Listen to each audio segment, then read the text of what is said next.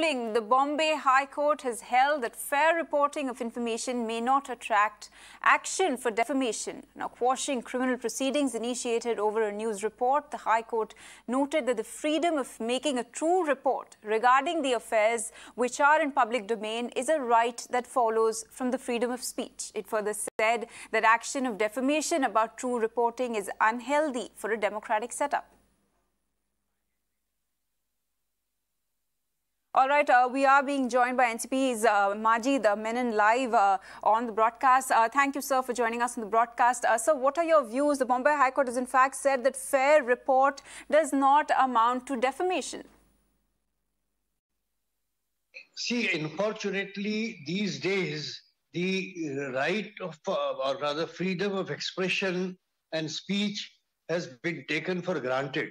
And it has been found that, well, people are misusing this right by making all kinds of scurrilous, defamatory accusation against their rivals, maybe political rivals, business rivals, or otherwise. Now, the word defamation has been well defined, not only in the statute, but also in a series of judgments by Supreme Court. Now, what amounts to defamation? Freedom of expression and speech is also an important right given to every citizen of India under the Constitution. And therefore, the courts or the administration would not want to obstruct or interfere into this important right of freedom of speech. But then there has to be always a relative restriction.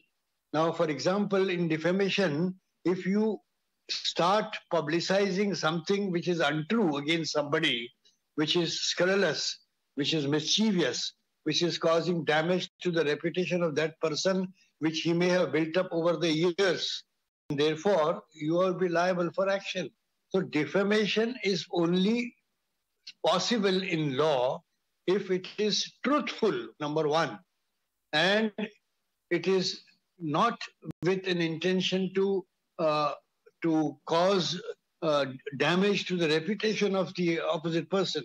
And therefore, what Bombay High Court has now said, that even whilst reporting by the media or any person who reports anything, if the information so divulged is truthful, then that would be a good defense against the suit of defamation, both civil as well as criminal. And I think this is a very subjective matter.